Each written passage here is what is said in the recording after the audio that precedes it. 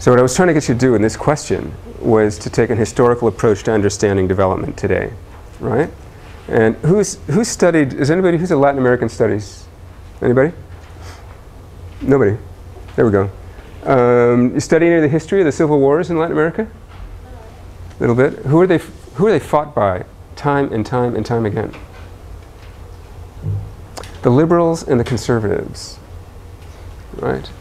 Over and over again. Now they're not fighting about, you know, free choice and abortion and gay marriage, right?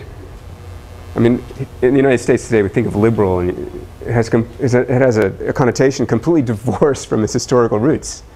And you go to Europe and you say liberal, and you know, no one knows what the hell you're talking about. And, oh, I'm liberal because, you know, I'm pro-choice. So the wars in South America fought over and over and over again, and to this day are still being fought in different ways. They were, you know, these bloody wars were between large landowners, which were, you know, left over from the colonial period, where you had, you know, huge haciendas or estancias and whatnot, and who were very interested in, who made their wealth in a certain way by owning lots of land, right? And by controlling the production and the labor, the resources on that land. And they really didn't have much of an incentive to intensify production, because they had so much of it. So, you know, why would you need to intensify? All you have to do is plant a little more, be a little more extensive, right? Exploit a few more indigenous people, and you get your crops. And, you know, you have to send some of it to the viceroy, right? And the viceroy has to send it to the crown, right?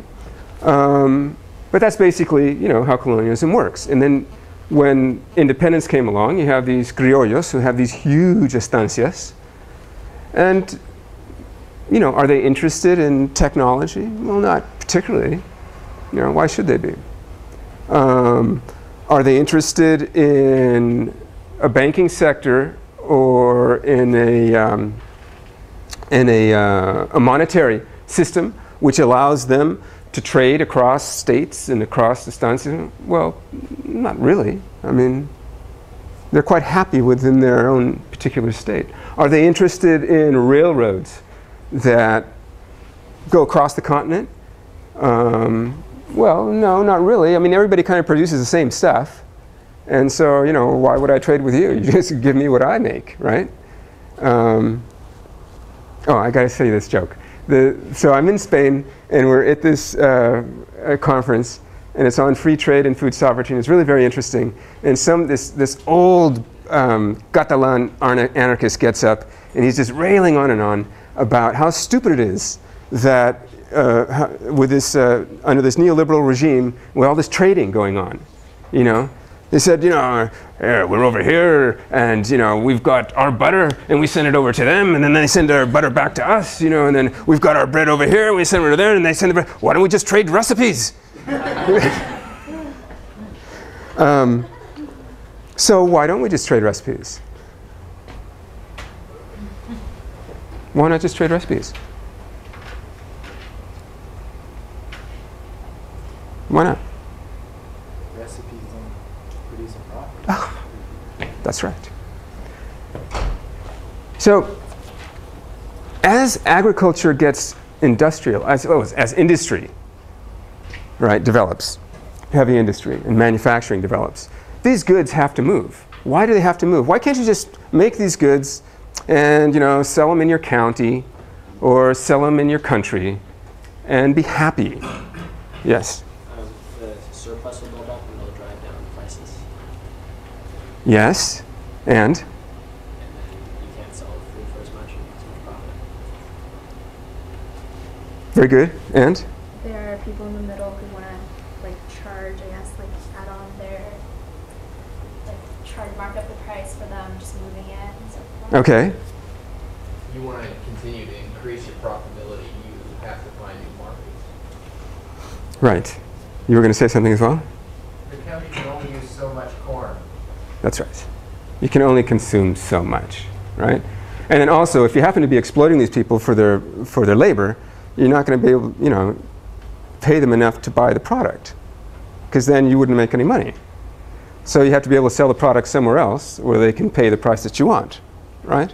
So you've got to expand. So if you've got to expand, you know, and you run up against this country which is made up of huge haciendas and estancias, and they have huge tariffs protecting their products, right? What are you going to do? You have a war. People think wars are fought over access to resources. That's really a very small part of the reason why wars are fought. Wars are fought over expanding markets. Modern wars fought over expanding markets. So you've got to bust down the doors and make people consume your products. So that's what the wars between the liberals and the conservatives were about. And you know, the conservatives were about conserving. You know, they wanted to keep things. And of course, this has got all bound up in ideology, doesn't it? And the Catholic Church, and you know, the positivists, and this and that. And pretty soon you have different theories surfacing, right, which are situated within these ideologies, which defend very different economic interests and ways of producing and consuming and distributing, right? And then you have great works emerging on either side of these divides. And you kind of ask, you know, well, was that work really great? Well, it's great for these guys. They think it's really great. Yeah. You know, you can imagine why Adam Smith became so popular. Right? Why Joan Locke was so popular with their theories of private property and the liberal theories which allowed the movement of capital and goods. Right?